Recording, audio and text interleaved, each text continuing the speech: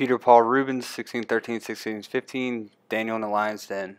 This painting is, first impression would be a young man sitting in the center of the painting praying with lions all surrounding him. There's lions both sleeping, laying down. There's some in anger, different expressions for the lions. They seem to be in a cave, light coming from the top of the cave, filling it.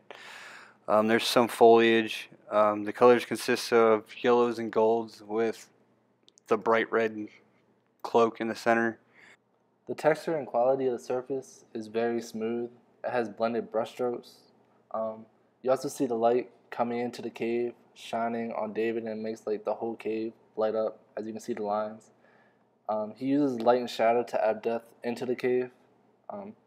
The detailed lines are drawn out. It makes Daniel and the lions look really realistic.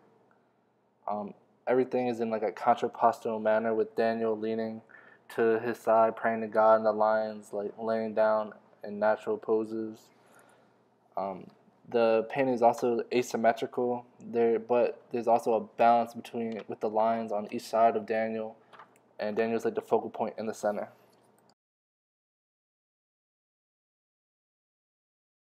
The size of the painting is huge. It's 7 feet by 4 inches by 10 feet and 10 inches, which is comparable to an older work he did, which is the Elevation of the Cross, which is 15 feet and 2 inches by 21 feet.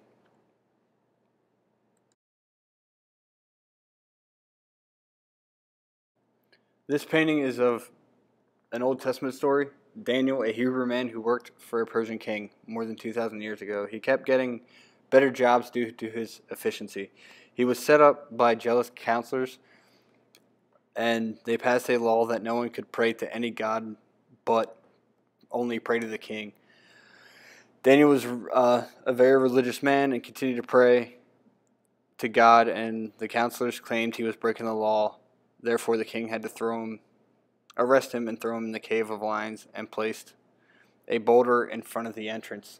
The king waited all night and went to see what happened. In the morning, when he released the boulder, Daniel was there praying again and said that God stopped the lions from eating him. If going by the Bible chronologically, then he actually would have been over 80 years old in this painting, rather than being depicted as a young man. The painting is of Baroque style because it shows exaggerated motions with Daniel's head thrown back, as well as some of the ways the lions are positioned. In addition, you get a sense of drama and tensions from the lions, how they are ready to pounce on him, and Daniel is praying to God, hoping that he stays alive.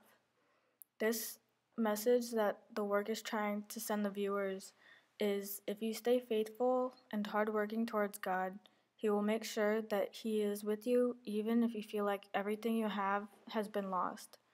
Like with Daniel, how he stays faithful to God and not bow down to King Darius, the ruler over Babylon.